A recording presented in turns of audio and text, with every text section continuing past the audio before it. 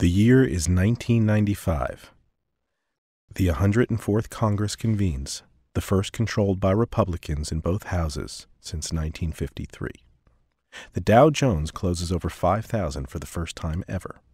The Million Man March is held in Washington, D.C.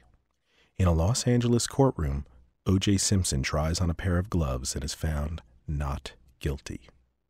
In Oklahoma City, 168 are killed and over 800 injured in the bombing of the Murrah Federal Building, the deadliest act of domestic terrorism in U.S. history. And nearing the end of his first term, President Clinton is enjoying a national approval rating of over 60%. 1 year earlier, the Internet and its World Wide Web came to mass public attention via the introduction of the Mosaic browser. Within a few months, Microsoft would license the software for $2 million and rename it Internet Explorer. In August, Microsoft would release Windows 95, a revolutionary new consumer-oriented operating system that includes such unprecedented features as a start button and a taskbar. The system's now iconic startup sound is composed by Brian Eno. Music videos for Weezer and Edie Brickell are included on the installation's CD-ROM. Windows 95 is launched with a $300 million advertising campaign that features the Rolling Stones' Start Me Up. Soon a frenzy of excitement over the business and cultural potential for this new technology sweeps the nation. It triggers a golden era of dizzying IPOs, overnight millionaires, and extravagant corporate spending. It is 1995, and this new entrepreneurial economy, later to be called the dot-com bubble, has officially begun.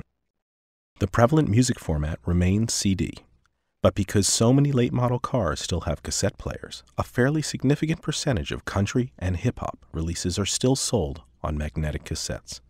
Walmart still carries the format, but will soon stop doing so. The Big Five record labels have embraced the vast possibilities of new digital technology by creating the enhanced CD as the ultimate in adding value consumer incentive. Most labels have also launched websites, which mainly gather addresses for mailing lists. The ultimate portable music device is the Sony Discman. Nevertheless, Sony continues to promote its mini disc, which had been introduced 2 years earlier as, quote, the ideal portable digital format that marks an important step in the evolution of new music media.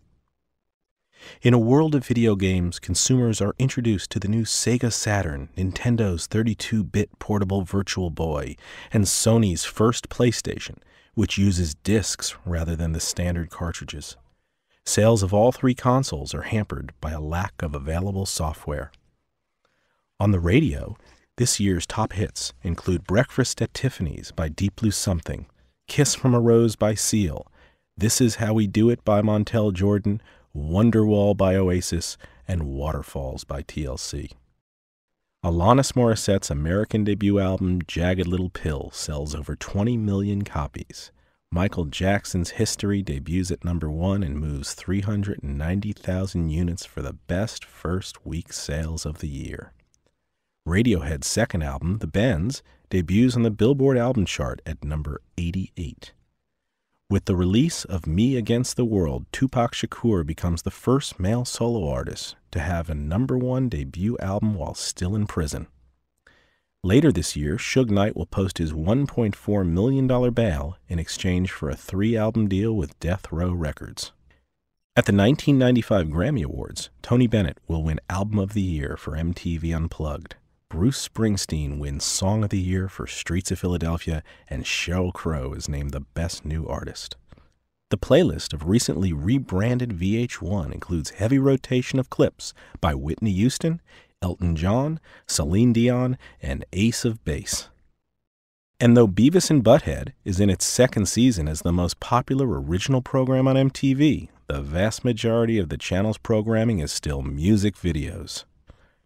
In 1995, a 16-year-old pop singer from Sweden named Robin Carlson signs a recording contract with RCA Records.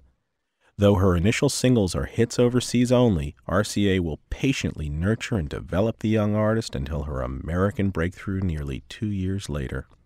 In 1999, she records the album My Truth, which boasts a startling new musical maturity and quickly becomes a European smash. But fearing these new songs work against the teen pop image they'd painstakingly created, RCA will refuse to release the album in America. Rising Tejano superstar Selena is shot and killed by her former fan club president. Shannon Hoon of Blind Melon is found dead on his tour bus of a cocaine overdose. The hip-hop community is shocked when Eazy-E succumbs to AIDS. In August, Jerry Garcia dies of a heart attack while at a drug rehab facility. The Grateful Dead disbands.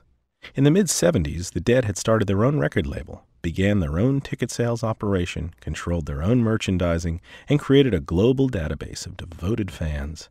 And despite the fact the vast majority of the band's music is distributed for free via the rudimentary P2P process of cassette tapes, and will later allow free MP3s, the Grateful Dead will still earn over $60 million annually for the band, their record companies, and outside licensees. But to truly get a feeling for the industry in 1995, let's head over to Tower Records, arguably the hippest, best-run, and deepest stock chain in the nation with 89 stores in 20 states. In fact, there were over 9,000 chain music retailers in America in 1995, including Sam Goody, Warehouse, Strawberries, HMV, and more. Within a decade, there will be less than 2,000. Just 1 year earlier, Tower had posted record profits of $17.3 million.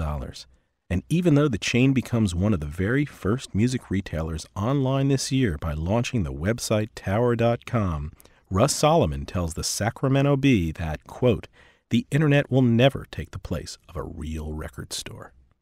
Meanwhile, that July in Seattle, Jeff Bezos launches an online bookstore called Cadabra.com, which soon changes its name to Amazon. The website will soon add CDs, DVDs, and video games to its inventory, and Bezos readily admits that the company may financially be in the red for at least 5 years. Amazon will not turn a penny of profit for 7 years.